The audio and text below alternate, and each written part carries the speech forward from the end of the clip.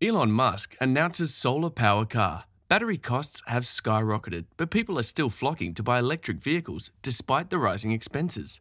Only 24% of the world's energy is derived from renewable sources. The vast majority is derived from fossil fuels such as oil, coal, and gas. Tesla, on the other hand, is looking to the sky as the green vehicle revolution begins for a portable and renewable charging option. Let's see what it's all about. EV solar kits aim to use solar panels to make electric vehicles run on renewable energy rather than electricity generated by fossil fuel power stations. This startup company is working on a solar retrofit for Tesla vehicles that it claims will cost $5,000 and add up to 60 miles of range per day. As co-founder Steele Wussig told Futurism, there's so many pain points that EV owners have, whether it's range anxiety or lifestyle aversion. There's just so many variables when it comes to EVs. It's kind of the Wild West right now. I wanted to see if I could take a swing at solving these problems with an aftermarket product. In addition to installing the kits on Tesla's Model 3 and Model Y vehicles' roofs, Wussig, whose father and grandfather were also Cadillac design engineers, says his firm is working on extending trunk panels that will be compatible with any electric vehicle. Tesla's warranty will not be violated by the changes, he claimed. This may sound too good to be true, but the company has yet to install one of its kits in a single customer's vehicle. Although he declined to provide images or videos of it in action, Wussig claims that the company has already rolled out the technology to beta test drivers in the Austin, Texas area. However, he says that the final design of the panels has not yet been finalized. Also up for debate is the venture's monetary situation, which is unclear. Pre-seed status, according to Wussig, who added that a crowdfunding effort would be launched soon.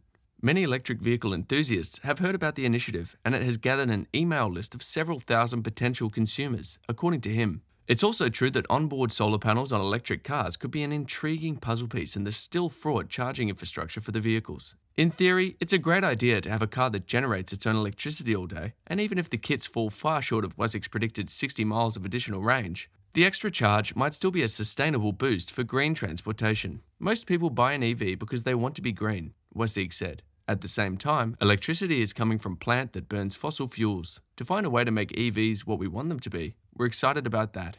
Even Tesla's CEO, Elon Musk, has indicated interest in solar panels for vehicles on occasion, though his excitement has fluctuated wildly depending on the situation. It's probably going to be an option for Tesla's Model 3 with a solar roof, he said in 2016, implying that the update wouldn't be super expensive and even hinting at the possibility of a retractable solar system. Elon Musk has also announced that the company's expected Cybertruck will be available with a solar power option, though that update has yet to be commercialized. A design for retractable solar panels on a car was shown in a Tesla patent application that appeared earlier this year. Elon Musk, on the other hand, may have grown dissatisfied with the concept, telling controversial podcast presenter Joe Rogan last year that the Cybertruck solar panels wouldn't generate enough electricity for daily use unless it wasn't driven frequently. Elon Musk told Rogan in that interview that a solar-powered van would actually make more sense due to the design. Make sure to subscribe. I want to know who the true Elon Musk fans are.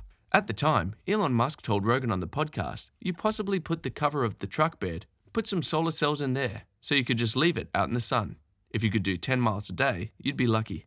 Overall, Elon Musk's unclear stance on the technology enhances the possibility that EV solar kits is preparing to be acquired by the manufacturer. Tesla and Elon Musk both declined to comment on this. Wussig, on the other hand, dismissed the prospect, saying merely that he'd want to meet Elon if that happened. Right now, we're worried about getting the best product to consumers, he said. As a whole, he says he has faith in the EV community, which he believes will only respond to a product that delivers on a technical level.